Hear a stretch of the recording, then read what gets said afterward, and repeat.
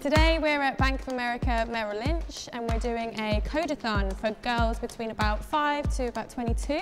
At the heart of this year's coding weekend is the idea of automation to get the children to think about how our future with robots will look like. The girls are building chatbots to a brief of how machines work. My project is called Project Z and it's about how machines and robots work. And there's this robot and he's showing you around and he's like, you can go to the future to see different robots doing different things. My group, we're making a medical advice robot to help you if you're having troubles with finding a diagnosis for an illness. We're creating a chatbot where we could talk to like a robot online, like Siri. Do I think robots are going to take over the world? I secretly think that might be jellyfish before the robots, but yes, robots probably will take over the world, but we'll still need humans to program them, like the girls have been doing today.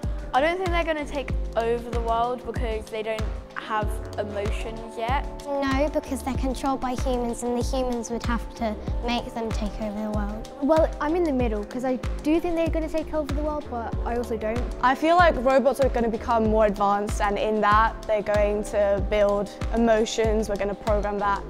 I don't think robots will take over the world because, well, robots are programmed by humans, and if they do take over the world, then they're just going to be us. Robots will take over the world, and I am waiting in anticipation for the day they do. It's just great to see the girls at the end, at the front, speaking in their groups, making sure that they've all been a part of the day, and just so you can see their pride in their face that they're now a coder. Coding is my form of power. It's the way I control a lot of things in my life. I can decide whatever I want to do, whenever, and it's a lot of freedom.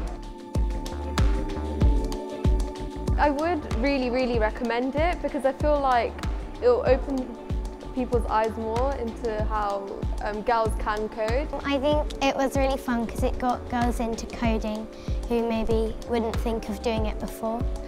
The more women you get into the industry, we get more of these unique outlooks on things. Definitely people should come here, have fun, eat food, meet everyone and just give it a go. Even if they feel like they can't do it, they can.